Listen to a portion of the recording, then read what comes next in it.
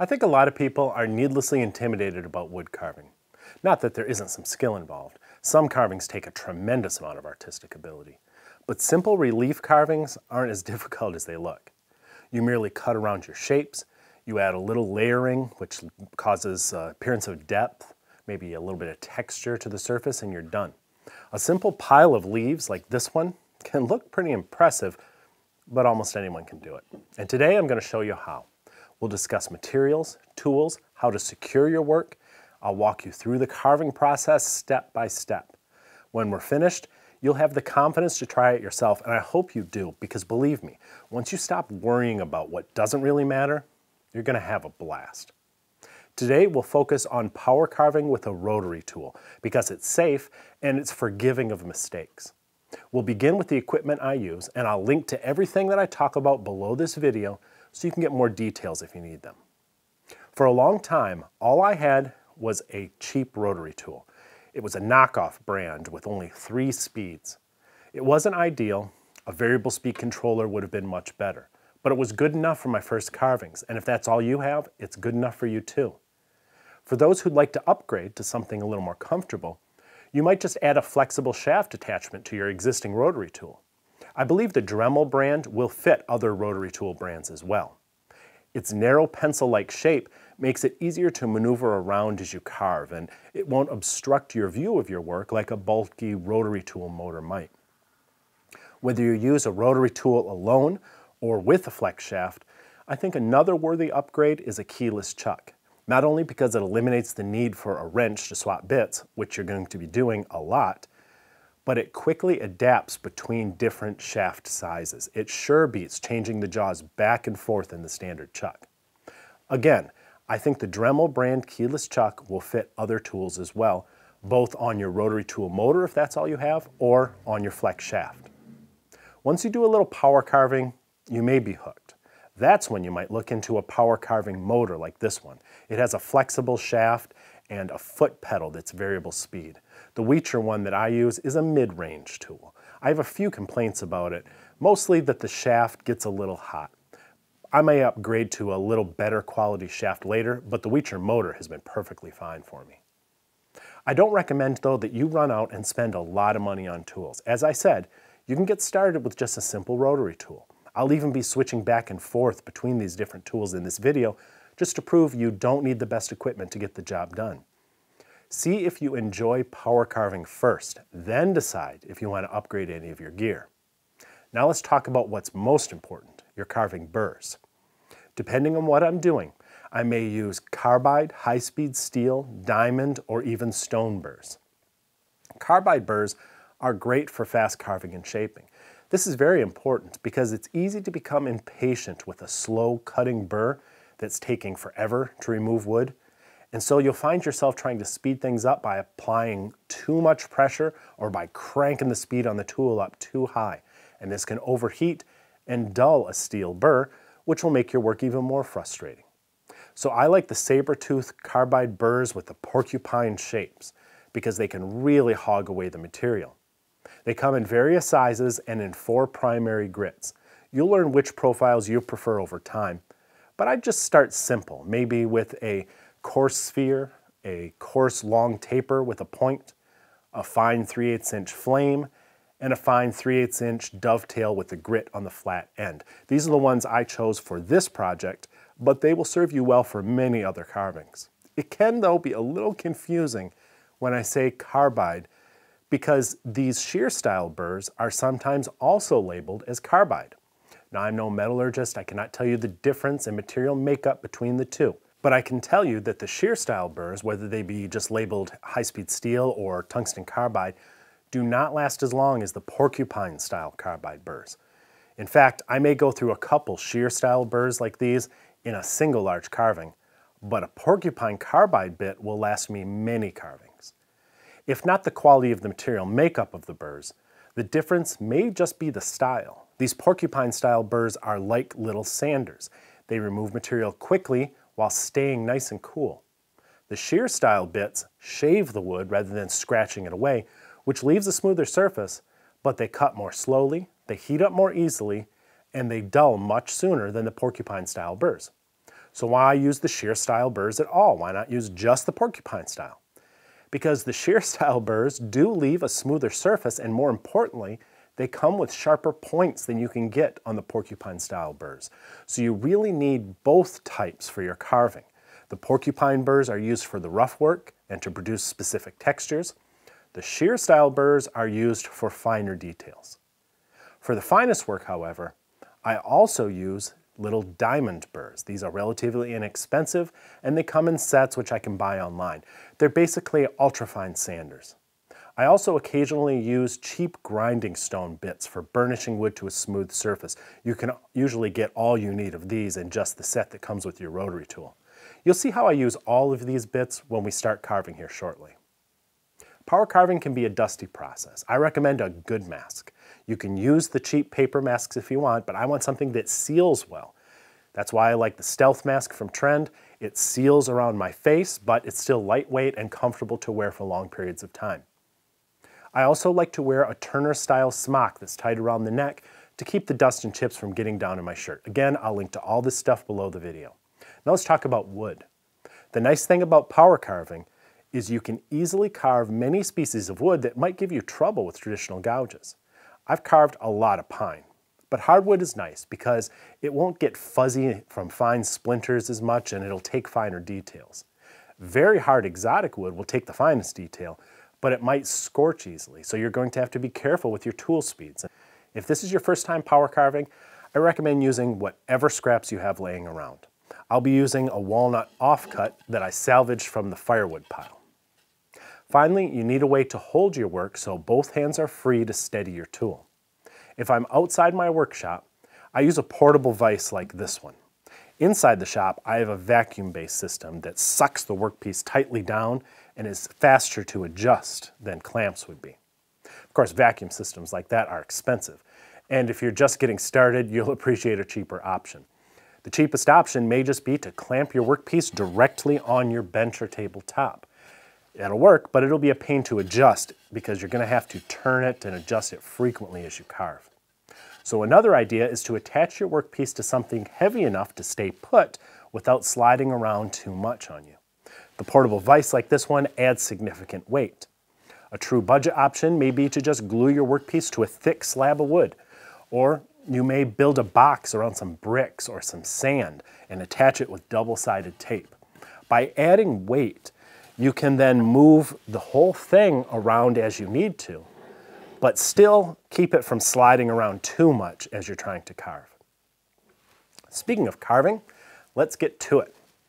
Leaves are an excellent subject for a beginning carver because the shapes are pretty basic and nobody will care if they aren't perfect. You can find some photos online, cut them out and trace them on the wood, or even go out in your yard and pick up a few leaves that you can trace. I just draw something that looks sort of leafy. We'll be carving a shallow pile of leaves starting with a top layer. So I begin with 3 or 4 that are spaced pretty far apart. The first step is to outline their shapes and begin removing some of the wood around them. A pointed burr of some sort is a good choice here. Use the tip to get into the tight spaces while you use the rounded side to abrade away the open areas. You don't want to just dig a trough around your leaf. You also want to slope it outward away from the lines. Don't worry about getting everything smooth and perfect at this stage. We are just roughing things out. If you have a selection of bits, experiment with different shapes to find what you're more comfortable with. You want something that will easily remove the wood quickly, but also be easy to maneuver. A ball tip can be a great balance between these two factors, but its size may keep it from getting into tight spaces. So you have to experiment with what works best for you and what you're carving. You're going to make plenty of dust as you carve. Since you're most likely wearing a dust mask, you can't just blow the excess dust from the carving. So I stop every minute or so and I use a paintbrush to clean the surface of the carving. An air compressor hose laying nearby would be a handy way to do it as well. Try to sort of level out the open areas between your initial leaves to produce a new, slightly lower surface on which to begin the next layer. I find it easier if the second layer of leaves are larger in size than the first upper layer, so the upper leaves won't totally obscure the shape of the lower leaves beyond recognition. Draw them so they overlap each other a little bit. Again, You can print out leaf images and trace them if you aren't able to draw freehand. Because these new leaves overlap each other, you have to decide which new leaves are on top and which are being overlapped. Outline the top leaves first, then work on those that lay beneath them. This type of partial layering is the key to creating a carving with depth and realism. I add a few more leaves and I begin outlining them. Periodically, I pause and I use a pencil to redefine the edges so I can keep track of what's overlapping what. We're still just roughing things out at this point, trying to define the different layers. For example, note how the small maple leaf appears to set on top of the larger maple leaf, and both look like they're on top of the oak leaf, as if they were three separate layers of the carving. This effect is achieved by removing wood along the lines between the leaves and blending the slopes outward. This sense of depth is further enhanced as I use a finer tool to define the edges of each leaf more sharply. I outline each leaf individually, keeping track of where it exists in the pile. This is where the layers really start to become clear. This layering principle is simple, but it's very important and worth repeating. Here we have the appearance of four distinct levels: the small leaf on top, the oak leaf beneath it, the point of the maple leaf beneath that, and the background at the lowest level. All of these steps are created by defining an edge and blending away from it. The entire large maple leaf on the bottom of the stack, for example, is not that much lower than the leaf on top. Just the parts that are near the overlapping portions have been lowered and blended out. This becomes more noticeable when you have the intersection of multiple leaves, each one separately defined along its edge with a fine tool. I really enjoy this part of the carving. I like the order of it all, as if I'm arranging neat little layers into a stack. I also love how this makes the carving really begin to look three-dimensional. Of course, for things to really begin to look realistic, we have to give some shape to the flat surfaces of the leaves. This is best done with a teardrop-shaped burr because we can take advantage of both the point and the rounded side. You can spend all day making your leaves look as realistically as possible, but most people have no idea how the surface of a leaf should work. It's more about giving it some shape than giving it the absolute correct shape. The easiest way to do this is to create a cup where the lowest point is the stem running through the center, and the surface rises from there up towards the rim. This doesn't mean you want every leaf to be a perfect cup shape. Your carving should have some variety. This oak leaf, for example, is pretty thick, so I may take advantage of that extra material to slope the edge along one side downward, creating a wave that rides from the center up and falls at the edge. This maple leaf is more challenging because the center stem is partially covered by the leaves that lay upon it, making it difficult to evenly slope the surfaces inward. So I make this surface more uneven, making it rise and fall as if it's beginning to dry out and wrinkle in places. On this small leaf, I've decided to create a deep cup to add some extra depth than you may expect from just a 3/4 inch thick board. Next comes my favorite step, undercutting. This thins out the edges of the leaves to make them more realistic and adds shadows to create the appearance of even more depth. I switch away from the carbide burrs for this because I need a sharper point. I'm cutting beneath the edge of each leaf, creating an overhang. I love how this seems to make them rise from the background. I'm a big fan of aggressive undercutting, which does get me in trouble sometimes because I may make something too thin and break it off, but that's what super glue's for. Be careful not to overheat the steel bit, especially if you dig deeply beneath the leaf. You may have to slow your tool speed down or just avoid getting carried away and tunneling too aggressively. If you're scorching your wood, you're dulling your bit, so back it off. Around the outer perimeter of the carving, I have the most material to remove. I try to taper out the background toward the edges of the workpiece so it doesn't look like I dug a hole and laid some leaves inside. At this point, everything is well shaped and we can begin working on some of the finer details. If you aren't a pro, you're going to find it difficult to create well-defined, smooth surfaces with all the little veins that you would see on an actual leaf. My advice is don't try. Embrace the flaws and call it texture. In fact, a carbide burr is the ideal tool for this. After redefining my center stem with a sharp tool, I use a coarse carbide burr to create lines that radiate outward from the inner stem as they might on an actual leaf. This requires a light touch, just scratching the surface rather than carving more of it away. Angle your lines out from the stem and toward the tip of the leaf. You may also vary the pressure you apply to create lines of different depths and thicknesses. Sometimes I may go too far with this, and the leaves begin to look kinda hairy.